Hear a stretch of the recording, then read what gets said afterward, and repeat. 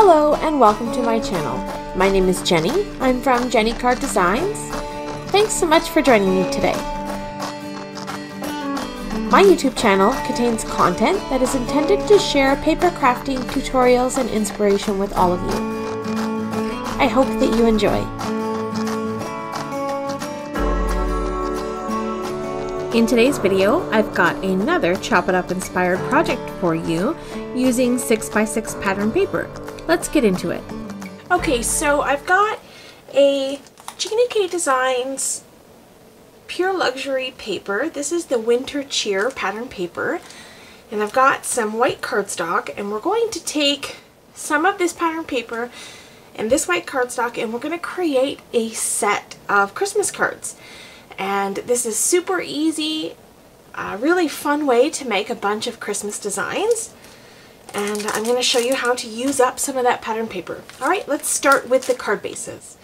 First up, I have 16 pieces of Neenah Classic Crest Solar White 110 pound cardstock. It's a nice heavy base weight cardstock, and we're going to turn these into 5x7 card bases.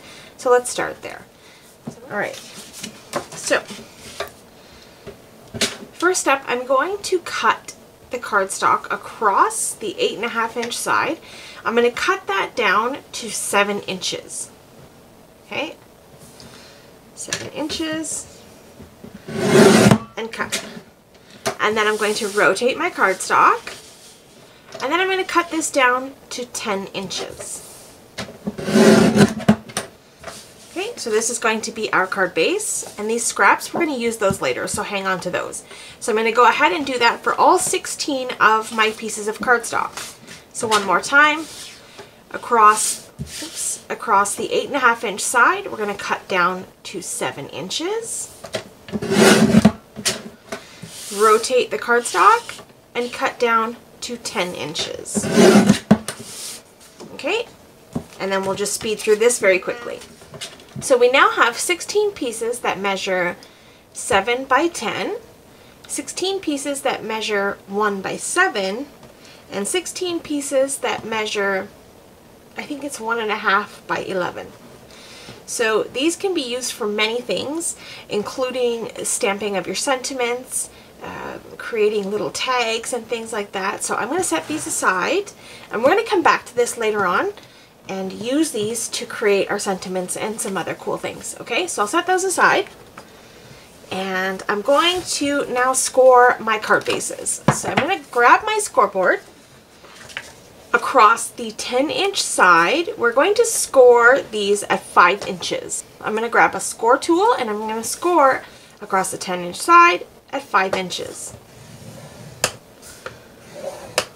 Okay, and then I'll set that aside. Again, across the 10 inch side, we'll score at 5 inches. And I'll do that for all 16 of my card bases. Okay, so our cardstock is all scored. Next I'm going to do is grab a bone folder. I like to use the Teflon bone folder because it doesn't leave any markings or sheen across the cardstock. So I'm going to fold my cardstock and crease those score marks.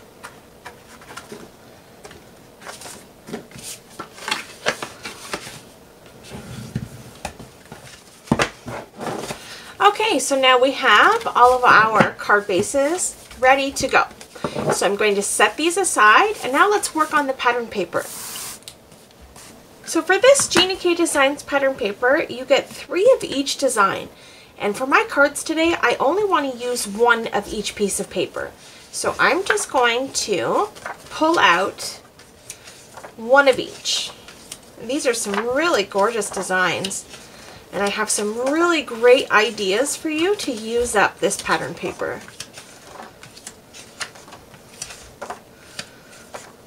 I love this color palette.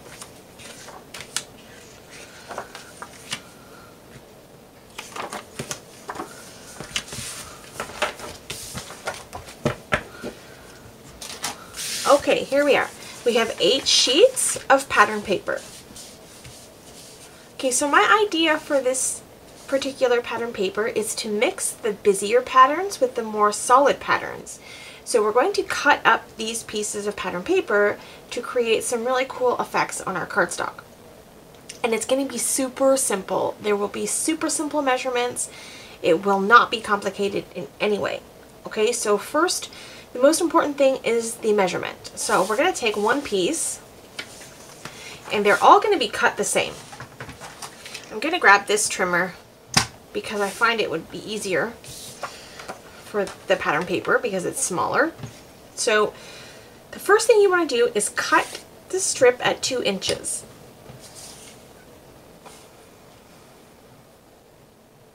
So I'm going to cut 2 inches off. Okay, so this is going to be for one card. Then I'm going to turn this cardstock and I'm going to cut at 2 inches again.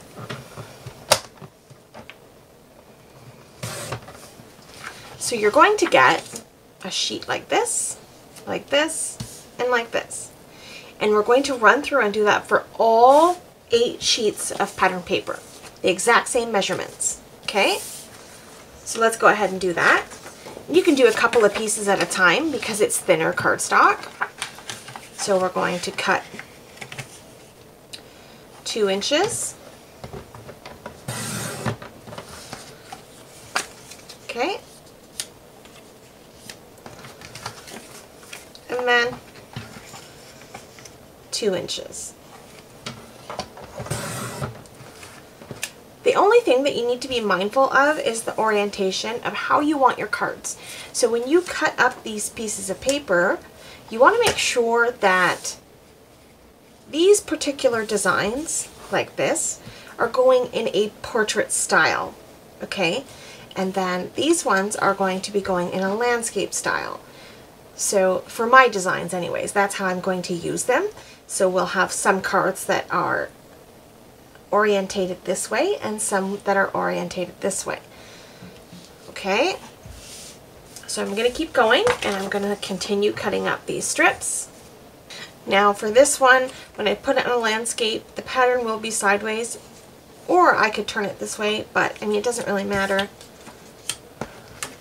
It's up to you how you want to create your cards.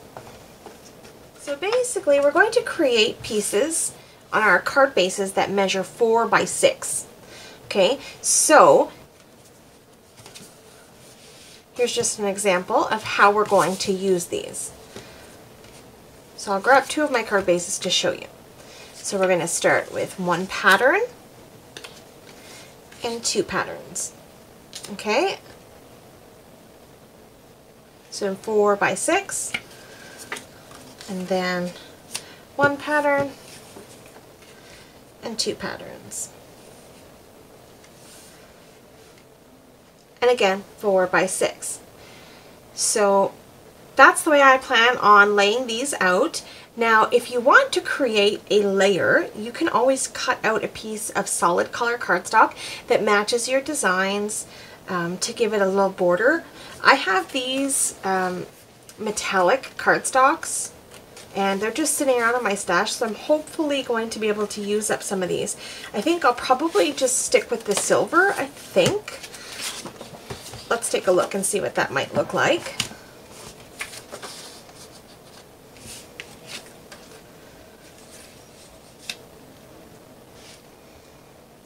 Yeah, I think I'll do that. I think I'll work with the silver. I think that'll work for all of my patterns.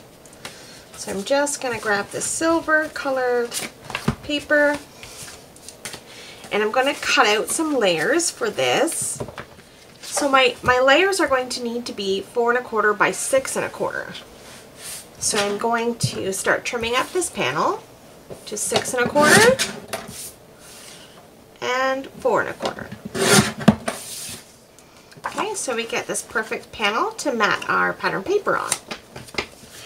Okay, so I have my silver cardstock panels, I have my pattern paper, and my card bases. So now I'm going to start to mix and match the patterns and start to assemble these layers. So let's start with a piece of silver, piece of pattern paper, and one of the patterns. Ooh, I like that. That's nice. Like that one, or this one. Oh, I like that. I think that's nice. We'll put that like that. I like that. Okay, the next one we have is some swirlies. So because this is more solid, I'll use one of those busier patterns. There we go. So that's one.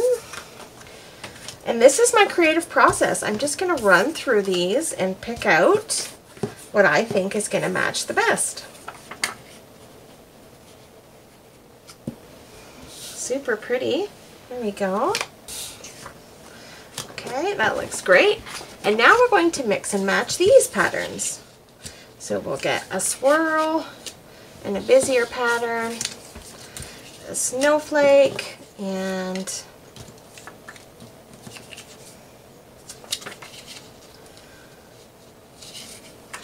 this is the only one that I think I'm going to have to work it this way because of the pattern, the direction of that pattern.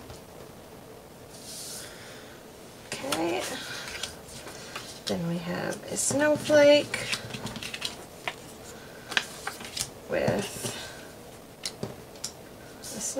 with holly berries, and then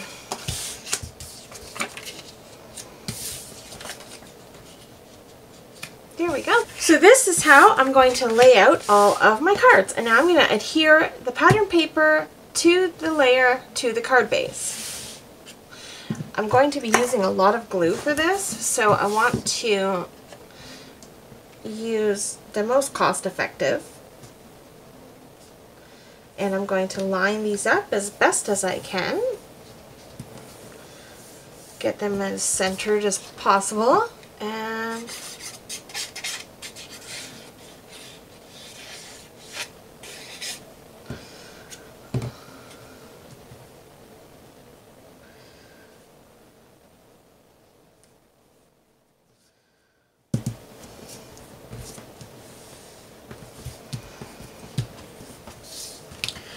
okay, there we go. And now I'm going to adhere this to my card base.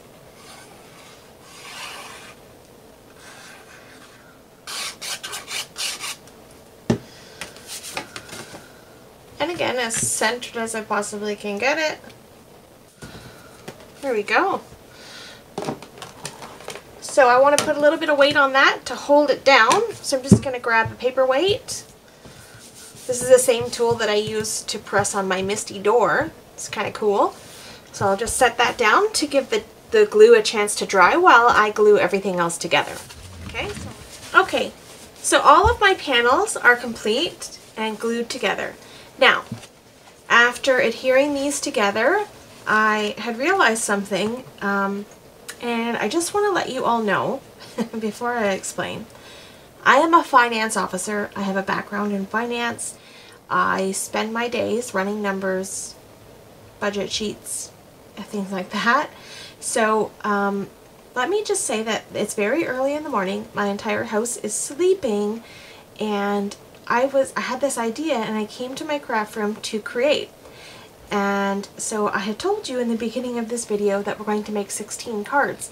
And after cutting up my panels and gluing things together, I made quite a few errors. And I mean, hopefully my boss doesn't realize that I'm not good with numbers, or maybe it's just because it's early in the morning.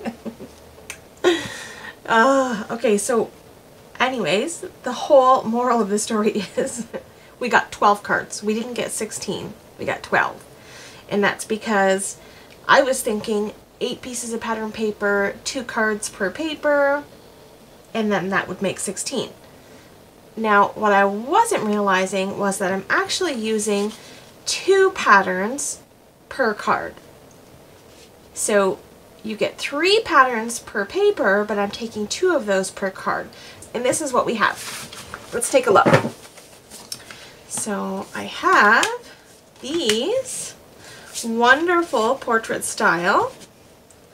Now the fun thing about these ones is that they could also be landscape.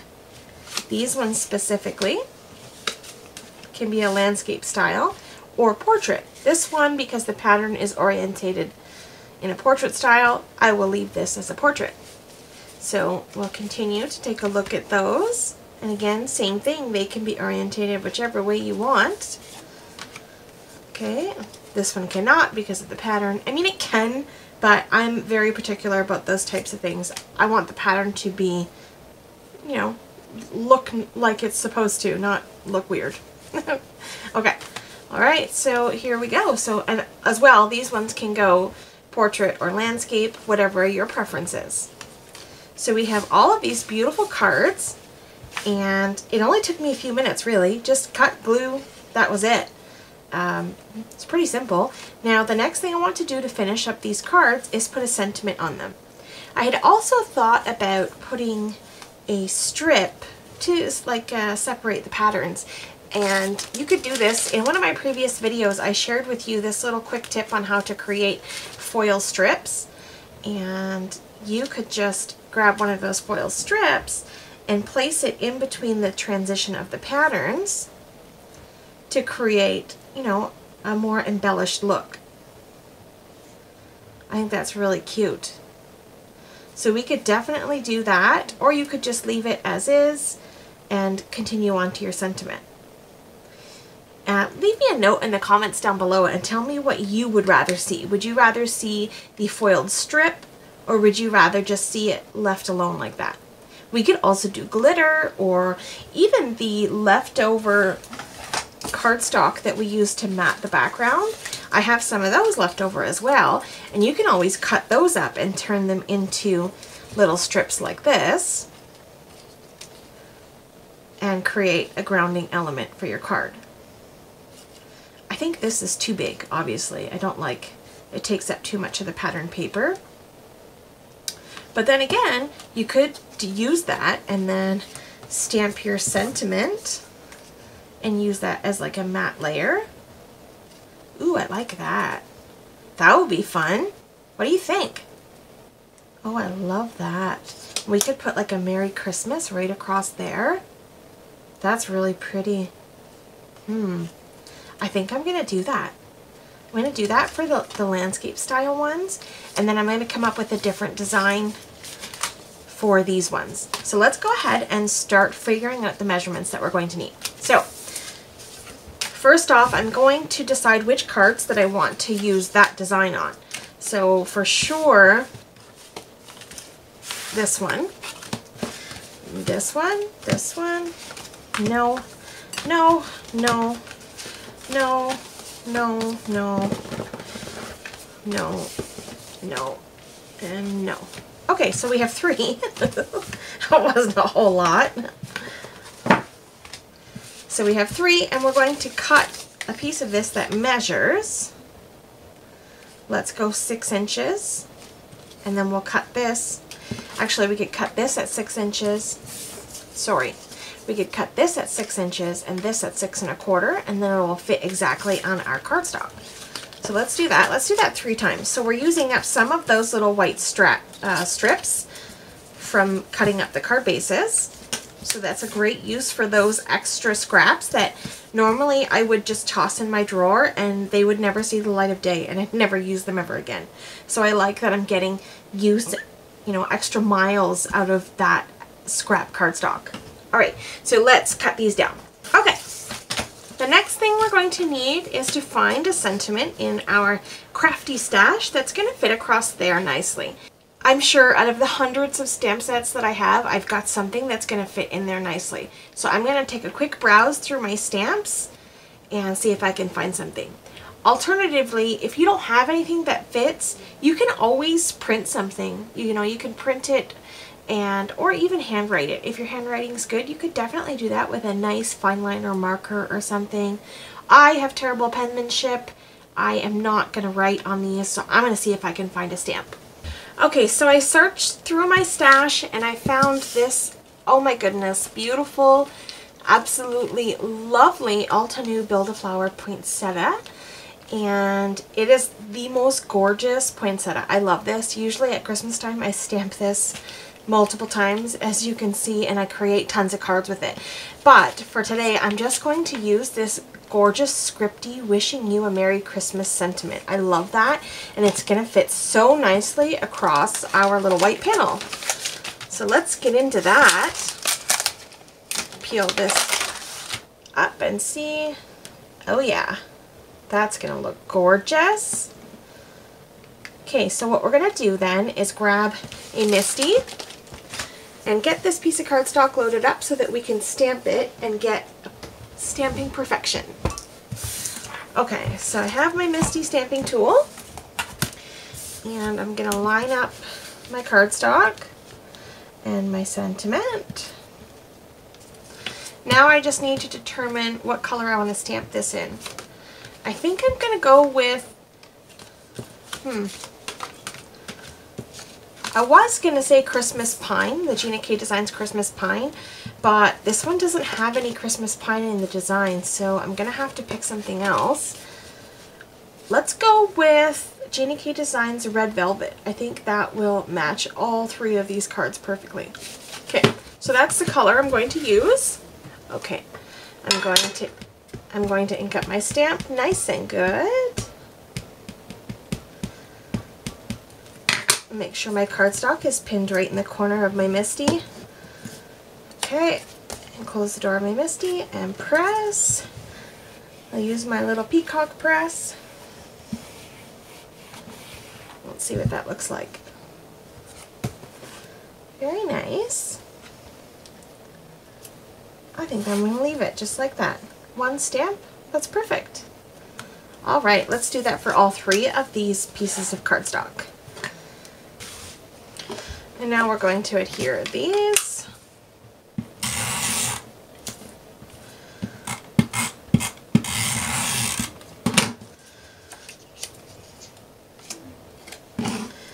Let's adhere our strip to the center of our cardstock. Beautiful. Do this 2 more times. There we go. All right, that looks lovely. Okay, so the last thing I'm going to do for these cards is pop this little panel onto the front of my card. So I think what I'll do is kind of like move it down a bit more, I think, so that it looks like there's more of this pattern than this pattern. I think that looks kind of cool. And then the one other thing I want to do to it is grab some of those extra scraps of paper, and I'm going to add some dimension in behind this so that it pops up a little bit and it looks, you know, nice and thick and substantial. And then I get rid of these pieces of cardstock without having to use craft foam. So let's go ahead and do that.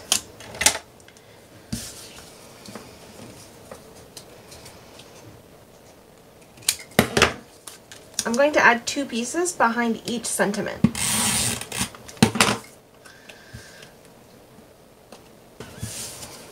I love getting the extra mile out of my stockpile. So I'm going to adhere this down to the front of my card. There we go. Wow, that's really pretty. Man, I love the way that looks. That is a really nice Christmas card. Okay, let's keep moving on.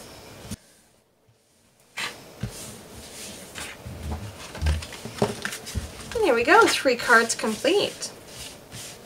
Those look really nice. I really like the way these ones turned out. So that's it for these ones. You can step these up a bit, you can add some embellishments, or you can just keep them simple, just like this. And all we used was some basic pattern paper, a little bit of silver cardstock for a bit of shine, and a simple sentiment. Super cute. Alright, let's keep moving and create some different designs with the other cards. Okay, so what I decided to do was just finish the cards. You get the idea about cutting the pattern paper. So I went ahead off screen and I just finished up these cards with some basic sentiments, and I'll just walk you through the different designs I chose. I had a fight with a pumpkin carving tool, so please disregard my band-aid. So we're just going to ignore that, okay? Don't look. Alright, so you see in the first 3 cards that we did, these are...